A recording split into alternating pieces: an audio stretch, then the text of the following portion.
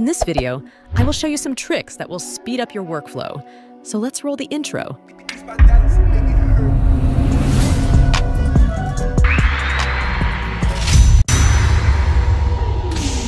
Here we are in Ibis Paint X. And now we all know that as we increase the canvas resolution, brush size will decrease.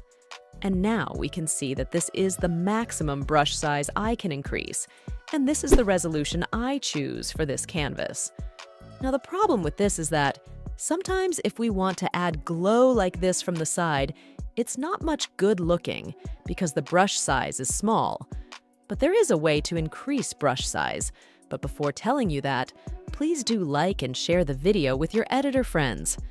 Let's go to Brush section, and from there click on Settings. And there we have Max Thickness.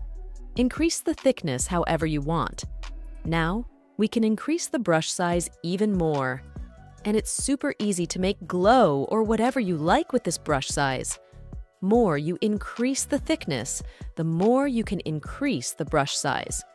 Next trick is useful for poster creators or product designer. I'm gonna select a color and a nice glow behind him.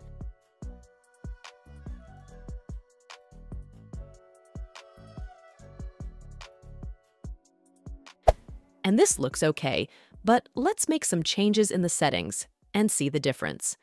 Let's select the same brush and click on Type and change brush type from mono to double.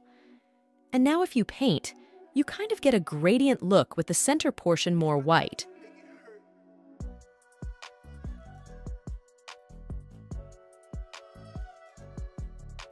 I will show you before-after. So this way you can create nice background like this. I guess mainly it's useful for product posters. If you go back to the brush, there you can see body color, and it's white. You can change it to any color you like.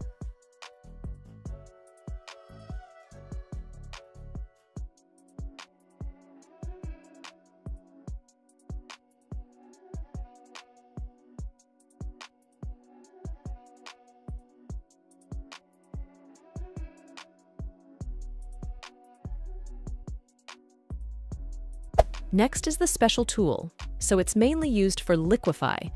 But if you click here, there are a few more options. Let's select Copy Pen, and it's used as a clone stamp tool. You just need to place the small circle in the correct place to copy it.